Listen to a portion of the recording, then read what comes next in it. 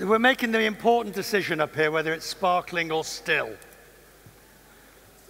there a choice right here? Charge. Yeah, do you charge more for the sparkling? Absolutely. We had to put the gas in it. You haven't got any sparkling over there? Still, it's enough sparkle on the stage. There's we no don't need more sparkle down in there. EasyJet. You can see where this is going. Right, let's begin. 2023, in some shape or form, you've all said it will be, in conversations, you've all said that it will be better than last year, which is a fairly low bar. But how much better, and how are you going to prepare for the strikes that's going to make it very difficult? You can all jump in at any point. Start with you, Johan. No, look, I mean, there's no doubt that, the 2023, that's where we're starting to see, really the big volumes coming back. And, you asked me the question before, you turned the question around to say, how bad, you started the question me to say, how bad will 2023 get? And the question is, how good will 2023 get? First of all, but you're taking a very low bar of last year.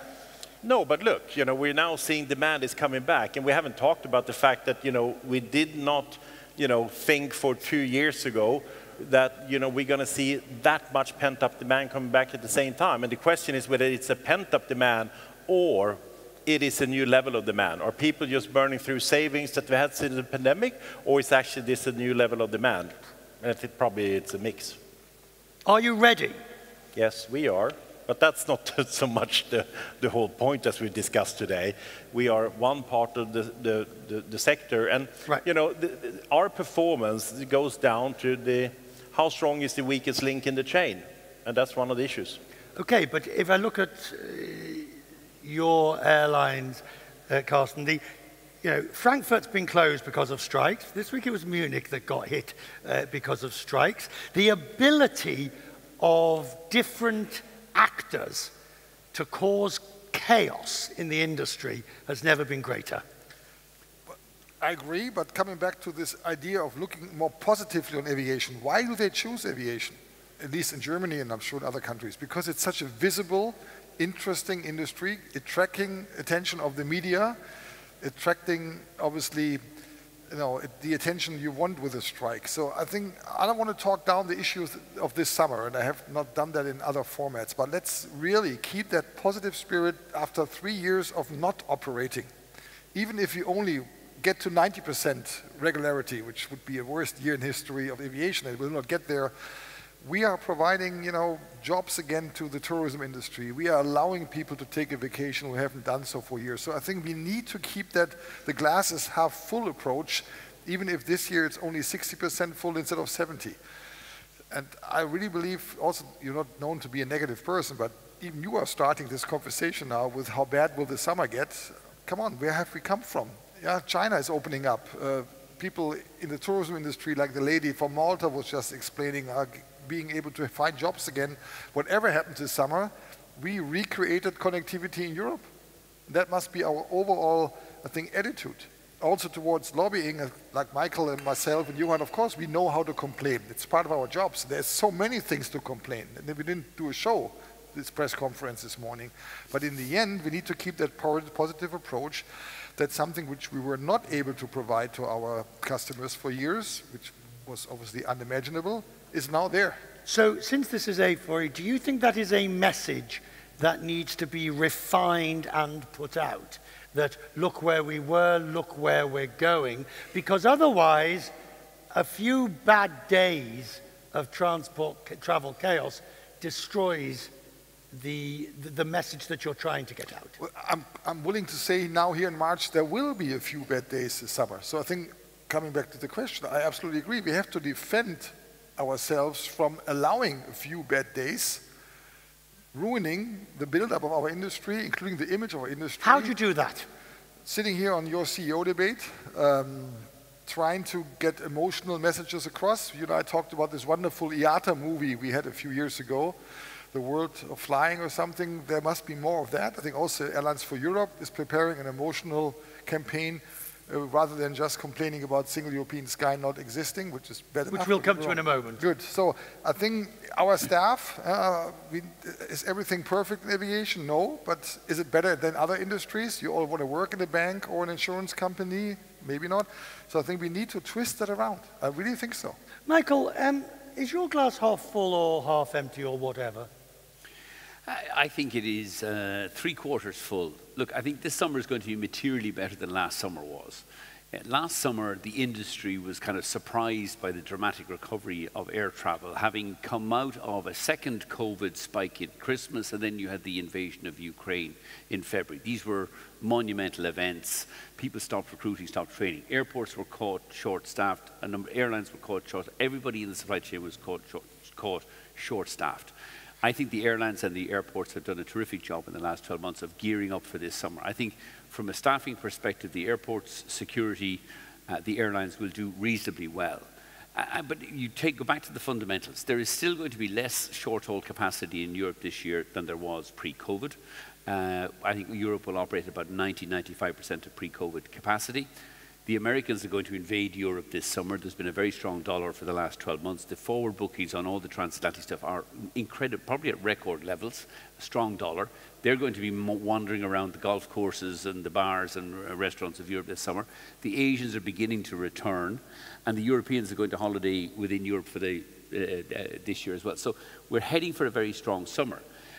I think it's unfair to characterize how much it will be chaos. Look, we're in Brussels. I mean, Brussels is somebody always on strike. I mean, the metro is always on strike. Nobody pays any attention to it because it's Brussels and they're always on strike.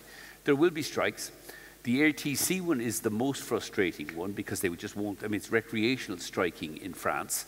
It's very hard to explain to our passengers at an airport in Germany or in Spain why their flight is cancelled because the French are on strike. But other than that, I think this will be a dramatically better, stronger summer for air travel than last summer. All right. So, did you want to? No. I want to take, because I heard what you said, and I heard what all of you said about this in the press conference. However, if the industry, if there's going to be these strikes, and the Commission knows full well the ability to allow overflight, why do you think they're not doing it? Any of you? Why is the Commission not assisting you overflights for the summer? Well, firstly, I think the current Commission will devolve in priority towards doing nothing. I mean, their preferred modus operandi is do nothing and hope that the problem goes away. We're not asked to do much. Eurocontrol wrote to them in September this year and said, why don't you prioritize the overflights? If there's going to be national ATC strikes, require the cancel the domestic flights. I mean, everybody in Europe already does this. If there's a French ATC strike, all the long-haul stuff, the transatlantic and the Asians get priority. They're never cancelled. The French domestic flights are protected by French domestic, by minimum service legislation, and all we're asking is that the European Commission extend that to the overflights. There'll still be some cancellations, but the overflights should not take all of the cancellations so that you protect the French domestic flights. Well, it's strong local political powers. It's politics in these countries that stops these things. But, you know, it's tremendous when you actually are having meeting with people also in their respective countries about this, that there's nobody who I haven't met anybody of politicians, decision making, who doesn't agree that we should do the airspace reform in a smaller room than this. But then it's difficult, you know, there's pressure here and there. But I think that there's a narrative now on sustainability and the CO2 savings that we got to do a better job with than before to actually say, look, here is a low-hanging fruit that is the cheapest way on how you're going to reduce CO2 emissions from there. You cannot not take this opportunity. Except that they have. They have successfully not taken this opportunity over many years. Richard, the focus, Richard, has never been so great on sustainability. You got the Green Deal Industrial Plan, you get the Net Zero Act, you get all those investment that goes into this. And at some point, people are sitting and say, look, what are we getting for the buck here? What are we getting for the money in here? Well, the cheapest way you can achieve saving is to introduce the airspace reform. Carsten, does that mean that collectively you have to go, I won't use the word on the attack, but you have to start getting tough. You have to get a stronger message, both to people and to politicians, that if they do not do something, there is a consequence that they will face. Yeah, but I agree with you, Johan. This morning in our board meeting, I said there is a new currency in town, which is CO2. Historically, we complained about money we lose or passenger comfort we lose, our passengers. That obviously didn't get us very far. Flying was still perceived as something luxurious. Big companies usually don't get the pity of politicians anyway. Now it's different. This important thing of CO2, where we are doing so many painful things to save, by it suddenly have an easy solution to save so much of it. I think that will, not this summer, but this will change the debate. And also we have to be, which I try to be when I meet politicians, tough on revoking ideas where we should do things which are either expensive or damaging passenger comfort, but at the same time, the most obvious thing is not done. But then I listened to the commissioner this morning, and she said, I don't understand why the national governments won't take these actions. And I sort of, since I have the luxury of talking to you in this form, I didn't want to sort of say to her, yeah, but isn't it your job to make them? Yeah, but I think they have to be a little bit fair. I mean, where is their power really to do this? Is it just a question of willingness? We all agree there should be more willingness, don't get me wrong. But the fact is, if Germany or France, because of the pressure of the unions, don't agree to do this, any commissioner in the world can run around and won't be able to achieve it. Do we see the right level of trying? I agree with Michael, not at all.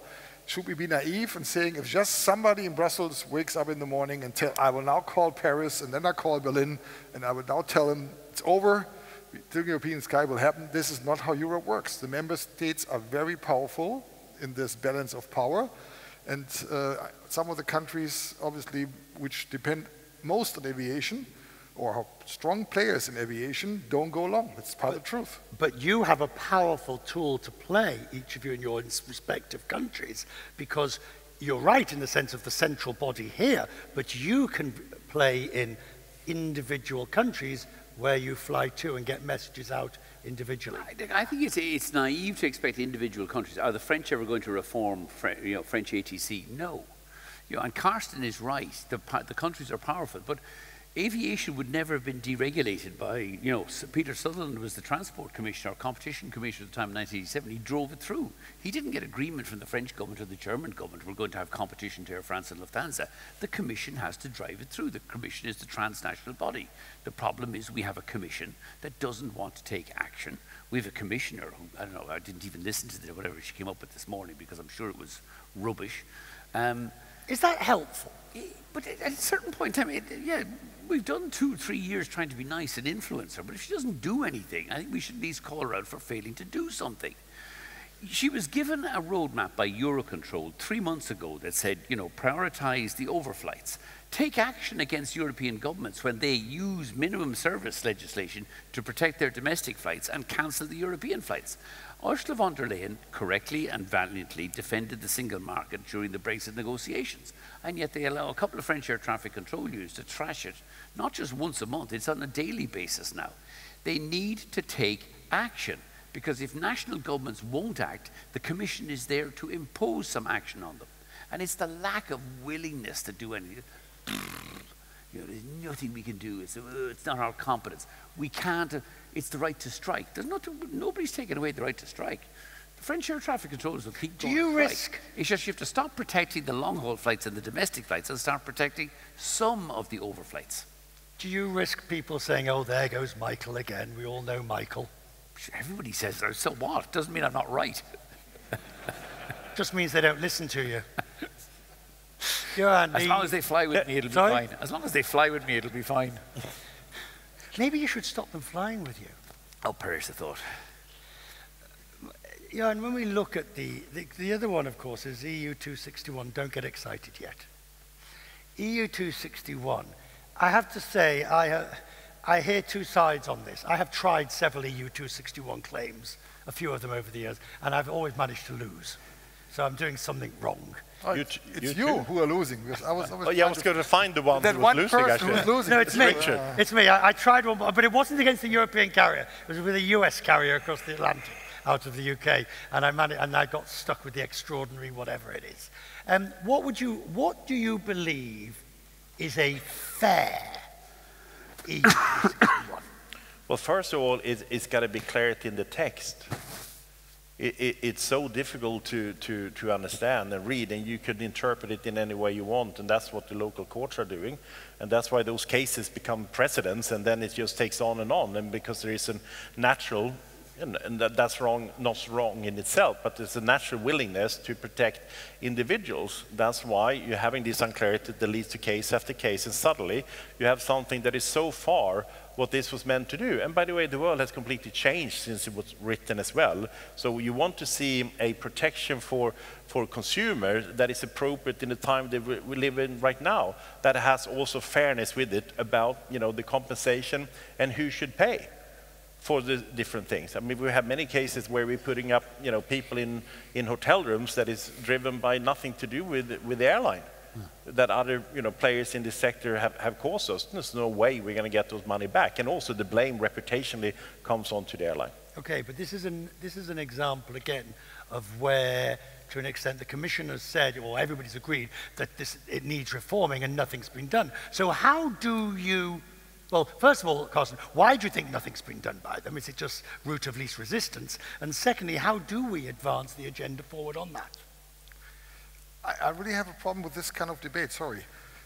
This obviously is the one flagship event the European aviation industry still has. Huh? It's not just a lobbying event for the three things we don't get solved, which 261 is one of, Single European Skies the other one, and whatever you want to call number 3, 4, 5. Right. We need to switch this around also towards decision makers in Brussels, but not only. If we are considered an industry which is thus complaining about the 3 remaining open items, I don't think you ever get the energy, including the energy you need to eventually change those 3 things. So I think we need to really stop doing that. And I think this event here today is more than just dressing, the EU Commission. In my view, it's the flagship event of the European aviation, which is one of the few industries where Europe is still playing on par with other parts of the world. Michael is the southwest of Europe. Okay, the same success story, in all modesty. I think Lufthansa is among the top airlines in the world, like the 3 Americans, like the 3 Chinese, like the 3 in the Gulf. Johan, it's an incredible success story of aviation by an entrepreneurial initiative, then taking it into a more professional company. This industry, talk about those people in European restaurants. Where is aviation more fun, in the US or in Europe? Here. So let's take that the German car industry also has a few issues they'd like to get solved here. They would never talk as self-critical as we do. I really think we have to turn that around. And that strength, confidence, will then also allow us to be a little bit more maybe influential on these terrible things we are now discussing since Airlines for Europe was created. But that's not what Airlines for Europe is all about. So what is it about? This lady in Malta impressed me. We are connecting, you have said it many years, Ireland wouldn't be the Ireland of today without aviation. The Baltics wouldn't be an integral part of Europe as they are today without aviation. Tourism industries in many parts of the world, Europe wouldn't be what they are without aviation. Aviation has done great things to connecting Europe in a way this, historically, by the way, very difficult continent has never seen. I think one of the things that has been mentioned before, that before the pandemic, I think that the connectivity was taken for granted. I think one of the things that we've seen coming out of the pandemic, and that has been everything from, we're going to change the way we work. We had lots of debate before, are you going to be able to work from home? Before the pandemic, now you had to, and now we're coming up with hybrid work, and we see consistently that people are saying after the pandemic, because they also renovated their houses, they renovated their apartments, they bought their cars, that I now want to travel, I want to experience things. And people are now, as we can see in the demand, which is very good for the summer, that is just coming through. You told us a story, I think, this morning when you met some people who, among, politicians as well, to say that, look, how much I miss to travel. And they gave a private stories on how much they want to travel and want to do it again. That's what we all feel like. Now we just need to create the right framework for that to continue to thrive. That's accepting all of what you've said. And accepting all of what you've said, it takes us, though, to the issue of why or how the industry gets that message out, which is really what you're saying, because what you're really saying is this is a tremendous industry that has offered so much and which everybody appreciates. Yeah, I think in the end people want to work for winners, want to fly with winners, and maybe even politicians want to do politics for winners. And the fact that this industry becomes, let's say, a landmark industry in Europe, rather than an industry where we have to hide behind Asia or the US, I think will help us to also push those policy issues through, which we have been discussing here. How do you do it, though? There's no single switch. Talk about the jobs we provide, the connectivity we provide. Again, talk about Europeans or whatever, European products. And if somebody buys a watch, he buys a Swiss watch. If somebody buys a car, he buys a German car. If somebody buys a handbag, he buys a French handbag. If somebody wants to fly in style, he flies a European airline. That's how I see our industry to a certain degree, and that's, I think, how you create the traction to also then have impact on policymakers to solve those issues which are not solved yet. By the way, there's no journalist here, right? We are making better margins than ever. Our credibility to wine will go down, in my view, by that fact alone. I think one of Michael's problems. With that balance sheet, how bad can it be for Ryanair? Not really that bad, right? So I think that's where we are, in my view, also have to work on our credibility as an industry. If we are, better than ever before, investing ever better than before, outperforming, at least in our case, non-European airlines better than ever before, and then we say, this is a terrible place to run an airline, I think that's not the credibility which smart people, which we have in this city, will fall for. So I think it's a mixture of strength and hitting on those crazy topics we have been hitting on for so many years, because I fully agree, there's no reason why this shouldn't be solved. But let's do it with some element of pride and strength and not crawling under the carpet. Are you crawling under the carpet? I agree entirely with what Carsten says.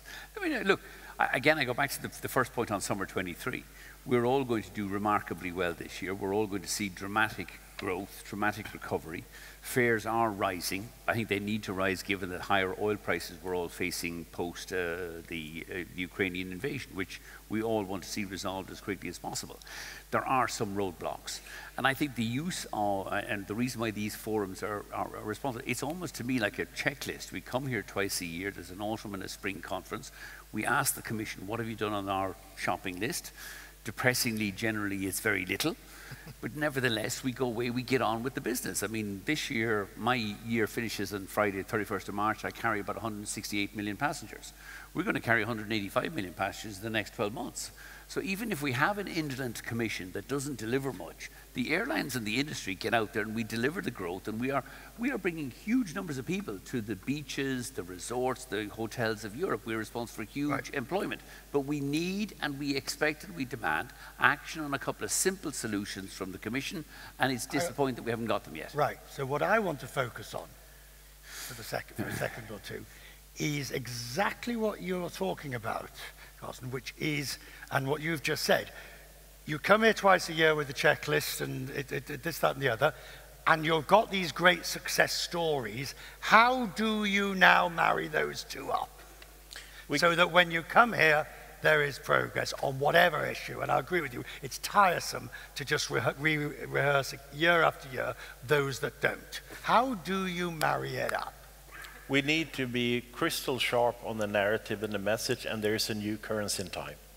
There's something about the carbon saving, something about the sustainability agenda that we all can work for and get some wins out of. And I'm talking about the airspace reform in particular.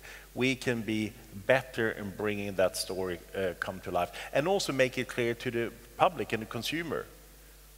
This is the thing, it becomes very technical when you're talking about the airspace reform, but you have to make sure that the people understand, as I showed up in an earlier debate here as well, that look, is it reasonable because of local politics that we're going to waste 19% or more of CO2 emissions because we can't fly in an optimal way? Is that reasonable? That's huge amounts of tons of CO2 emissions that go straight up in there. Who's responsible for that? Well, we know it's local politics involved in that. Here's the other thing about Eurocontrol. Eurocontrol doesn't really have any executive powers. They are managing the capacities, but they're not the ones who can say, okay, well, that's not working over there. We're going to move that into that corridor over there. They need to get more of the executive powers as well to coordinate this. And that's what we've been calling for. But then, you know, something's got to give in another end.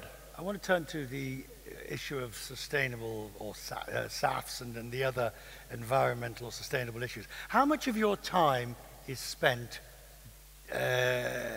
dealing with, looking at, handling sustainable issues?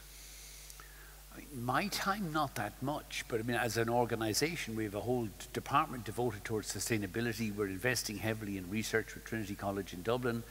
But, you know, in reality, we've signed SAF mandates with 4 suppliers now, Neste, OMG, BP, but the numbers are tiny. You know, if the SAFs that we can procure between now, I think, and 2028 account for less than 1% of our fuel usage over that period. The fundamental issue for all of us, we're all would be willing buyers of SAFs.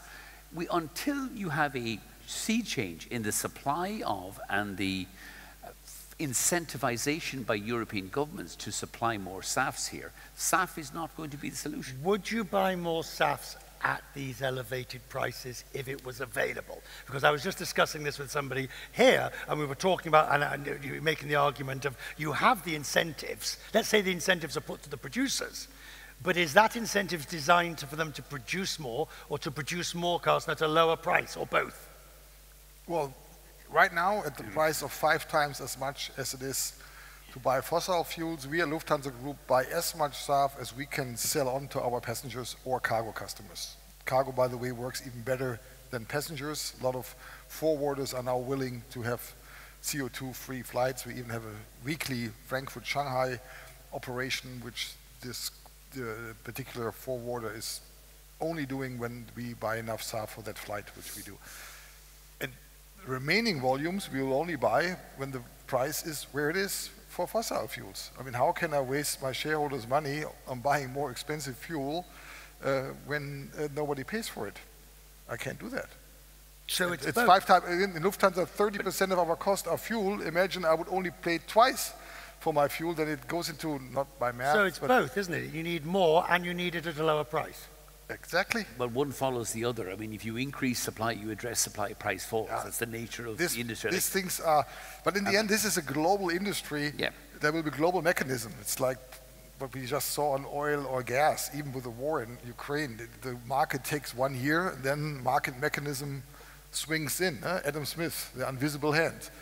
It's also, the invisible hand will also be there for SAF, but not. But the invisible hand needs a help.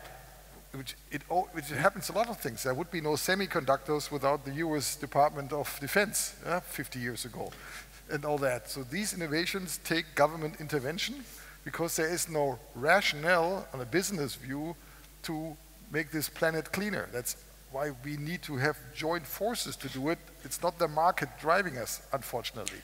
You know, when you ask that question, how much time do you spend on, sustainability? I think we're actually spending every minute on it, on how to become more efficient. Because frankly, that is what it is. There's nothing you don't do to think about how can I save fuel, how can I get into, saving costs through, wasting less, as an example. And that's whole part of that whole thing. It's not just about spending time on one out of these things. We all spend time on efficiency. The other point about the reason why this is difficult to somehow have a discussion about is say, well, why don't you just pay it? Because, if it's the 4th, 6th times, but it's only a mandate of 5 and 6, well, that cost is going to end up somewhere. And you can say, well, it's going to end up one way or the other, or part of it, or half of it, or if it goes into hurting your profit, you're not going to be able to invest into the new technologies, the new planes you're going to need. If it ends up on the prices, you're basically going to make sure that this industry goes back to what was before deregulation, only for rich and privileged people.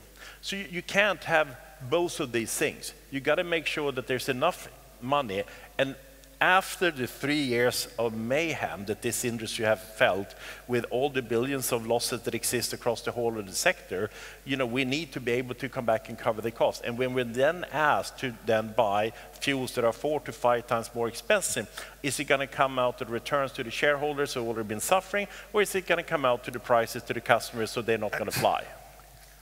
Good.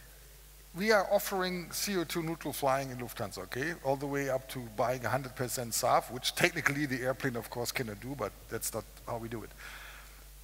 Out of 100 passengers, 4 choose to pay extra to fly all the way up to 100% CO2 neutral. Most take a mix. 96 say, I don't want to pay for it. I take the ticket without the extra burden. That's also part of the truth. Right. So in this room, who I of you... was just about to do exactly that. And again, this is very thin ice, I know, and my communication director probably is sweating now, but let's have also a little bit more an honest approach. You can do it with me, Carsten. And I know I can. I do not tick the box. And by the way, right now in Lufthansa, for those of you who want to fly with us, we do have SAF available for those who want to bring this from 4 to 5%. We just brought it up by introducing green fares as a first mover in the industry. Enormous success. Number of people willing to pay more to fly CO2 neutrally has gone up. But even with the fares we have as a premium airline, even in first class, not 100% choose to fly CO2 neutral. Where you pay 15,000 euros for a first class ticket, and it's only 500 extra to fly CO2 neutral. That's the truth. And it's absolute fine. I love also these 96% passengers, as I love the 4% who compensate. I love them all. But that's the voters in this continent. It's the people living in Europe, people living in 26 European countries, people, Michael, Johan and I sometimes compete on the lower end. Michael, you know it better, 5 euros more, passengers switch to another airline. So let's not try to be too, Catholic here, as we say in German. I don't know if that works also in Belgium, that saying. But we are running businesses. I think we are proud to what we have achieved. New airplanes, newer airplanes, the engineers in the room, Boeing, Airbus, Pratt & Whitney, wonderful work being done to reduce the CO2. But now it's up to the voters, to the public, to the passengers, to the consumers in other industries to decide if they want to put their money on that. How many people in this room regularly tick whatever box it is on the airline they're traveling to go carbon neutral? Probably 4 out of 100 if you're the average. No, we've got 3, 4. A few more, which makes sense. You're better educated probably in this regard. Also maybe generally better educated, but in this regard than the average passenger. Maybe there's a little bit higher income in this room than in the average. So there could probably be more than 4% in this room, but it's not going to be 40 as we just saw. It's the trick is how to increase that. That's the challenge. You got an answer? I disagree. I don't think the trick is how do we increase the supply, the sustainable supply of SAF. So that's the most. Look, hang on, you talk about this. We are spending huge amounts of money as an industry, and in these individual, the 3 companies you have on the stage here, we're spending unprecedented amounts of money on new aircraft technology. I mean, I'm taking delivery of MAX 8-200s now that carry. There's 4% more seats. They burn 16% less fuel. There's never been a kind of technological revolution like it. 16% less fuel. I don't need an environmental incentive. If I can reduce my fuel consumption by 16%, I'm all over it like a rash. We are doing everything we can. The only way we're going to get to net carbon zero by 2050, because there isn't going to be another step change in technology between now and then, is SAFs. And the challenge we face with SAFs is unless European governments act like the Americans, get behind incentivizing the production of SAFs and the consumption of SAFs, we're not going to get there. If the producers of SAF know that you are gagging to fill your planes with as much SAF as you can get, why do you think they're not producing more? The infrastructure isn't there at the moment. The incentives for those producers aren't there. I mean, you look at what the administration has done in the States to incentivize not just SAFs, sustainable energy, solar, wind, energy. We don't have anything structural or simultaneous like that here in Europe. Europe is asleep at the wheel, and we need to do more and go faster. Let me give you a technical answer also. Even if they wanted to produce more, and even if we bought it all, we don't have the green electricity to do it. So it doesn't make sense to take, electricity produced by coal power plants to turn it into SAF. It's absolutely crazy in terms of physics. I have an electric car, or I have a hybrid car, and my kids love it when I drive it electric. It's, for the environment, stupid, because half of the electricity in Germany, where I live, comes from fossil fuels. The efficiency of my car is much less than 50%. So the cleanest way for me to drive is leave that hybrid element out and put gas in, which my kids, being teenage girls, don't like. And even I don't like it because it doesn't feel well, but it's stupid. The electricity I put in my car comes from a German coal power plant, or we buy it from France because they have nuclear power.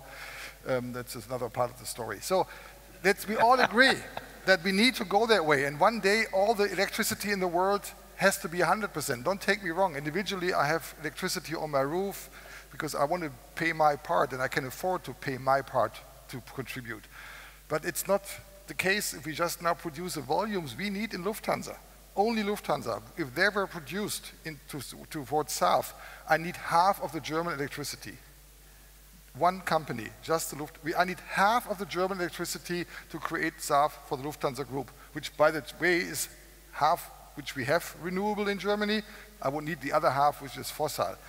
So this is much bigger than what we want, even what our customers want. We need to think in Europe. That's what I told Mr. Timmermans yesterday. How do you want to produce that SAF? They will not come out of Europe. We need to go to Africa, Chile. This is huge. And here is the airline Is it doable? Not within whatever 5 years, but it must be doable. The planet needs it. At least that's my modest view. But this is where I'm with Michael. This is what politicians are there for, to do things we alone cannot do. Of course, we can afford to buy a little bit more SAF. You will not go bankrupt. I will not go bankrupt. We look good. That's not what it's really about. We need. I'll assume you won't go bankrupt. No, he won't go bankrupt. But just in case. The volumes. I can assure millions of customers around Europe that won't happen. Are your customers, following on from what you said, are your customers saying one thing and doing another? They're saying they want these things, but does their actions suggest that they do? Is pressure coming from your passengers to do this? And when it does come, are they actually living up to it themselves? Well, I read, maybe it was even Airlines for Europe, in a survey, 70% of passengers said, I want airlines to fly CO2 neutral. 20% said they are willing to pay more. At least in our company, 4% do. Which, by the way, is also the problem for politicians in other topics. In Germany, big debate on heating houses. Big suggestion, let's modernize all the houses. It's going to cost a lot of money for the guy going to the early shift in the factory. Is he not going to go on a vacation to equip his house? Some do, some don't. So this is a political society topic, which is much bigger than what we as European airlines do. Again, while we are doing what we can. I don't want to, But one of the problems is that what people sometimes say is not actually what they do. We know that's the case. If people were doing exactly what they were telling us to do in surveys, then it would be a different thing. And you can't also blame them. We're living in a cost of living crisis. We're living in a situation where there are tons of challenges for families and for people to pay their bills because of electricity. So, if you ask them to say, look, do you want to live in, and fly with sustainability and it's going to cost you X, they might say yes, but when it comes to it, they got a life to get by on an everyday basis. And this is millions of people who live in this whole thing. So you can't expect them either just to say, to do this right now. That's why there needs to be politicians who start doing some investment and take some of the taxes or all of the taxes that are collectively called, to be sustainable and start putting it into these type of investments. I want to end with the thought of how you now move this forward, because you're right in a sense that the issues are known, the environment is known, I mean the political environment is known. So how do you now, so that when we're here this time, maybe a year's not going to make any difference, but over the progress is made, what's the take? What's the next thing? Start with you, Ewan. I think it's, like I said, I keep repeating myself. I do think that the fact that we can sharpen up the narrative to say that, look, in terms of decarbonizing this industry, these things needs to happen. And I think that has a different type of gravity to it and weight than any of the things that we might have talked about before. Michael. I think we will all collectively deliver a year of very strong growth. I expect we'll grow strongly. this time here next year, Carsten will own my main competitor in the Italian market, and we'll have more choice. Do you relish that? I do. I love competition, particularly with Carsten. You will get it. You will get it. But we shouldn't lose sight of it. This is a very innovative, creative, dynamic, entrepreneurial industry. And we will go away from here for the next 6 months, and we'll do what we do, and we'll compete like hell with each other. And I think we'll deliver a terrific service for our customers. Our customers will travel in huge numbers this summer. We will still come back here in 6 months' time. We'll still be beating up on the Commission, on the issues where we have failed to see any delivery, any reform of airport or charge directive. There's been no reform of single skies, and we still haven't got reform of EU 261. But we'll keep coming back. But it doesn't delay or, I think, in any way, the growth that we're delivering. It doesn't stop us investing in new aircraft. It doesn't stop us in moving our own environmental agenda forward, because it is an incredibly creative, dynamic industry run by incredibly creative, dynamic, and I would say attractive chief executives. And we're, you know... But they couldn't make it today. They're all here.